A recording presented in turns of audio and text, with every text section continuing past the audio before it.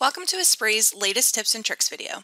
I'm Nicole Smith. Today I am going to be showing you how to navigate the ESPRITWeb. To get to the ESPRITWeb, you will need to open the internet browser of your choice and go to www.ESPRITCAM.com. Here at the top right, you can choose to log in. If you do not have a login, please email your information to support@dptechnology.com. The ESPRITWeb homepage is a great place to see some of the latest information from ESPRIT. For more information, check out the Bulletins tab. From here, you will find release notes from the latest versions of ESPRIT, notes to our customers, and helpful videos and articles to guide you in maximizing the utilization of ESPRIT.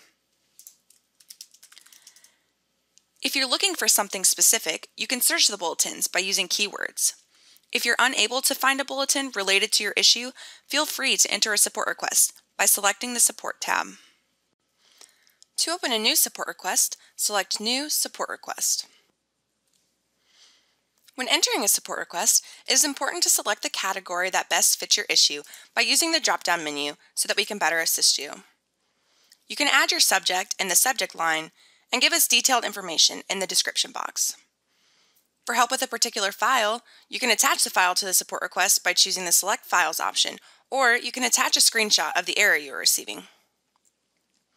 Once you submit your ticket, our support team is notified of your request, and it will be assigned to the next available applications engineer. To see all of your support requests, you can hit the Support tab. If you forgot to attach a file, you can do so now, or you can add a note.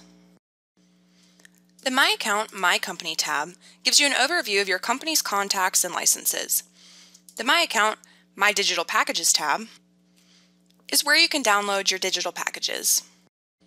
You will need to expand the tabs for the machine that you are looking for. Once they are fully expanded, you will see the Download Files option. This will allow you to download a zip folder for each file type for the machine that you are downloading. You will then be able to extract the zip folder and save each file type to the corresponding file location. To make sure that you stay up to date with ESPRIT, check the Products tab to see when new versions are available. You will be able to download the ISO file so that you can upgrade your software. You can also download the ISO file for the newest version and the previous version from the ESPRIT downloads. For more tips and tricks videos, check out our YouTube page. You will also find customer success stories, tutorials, demos, part machining, product highlights, and of course, tips and tricks. That's today's ESPRIT tips and tricks video. We hope that you enjoyed it.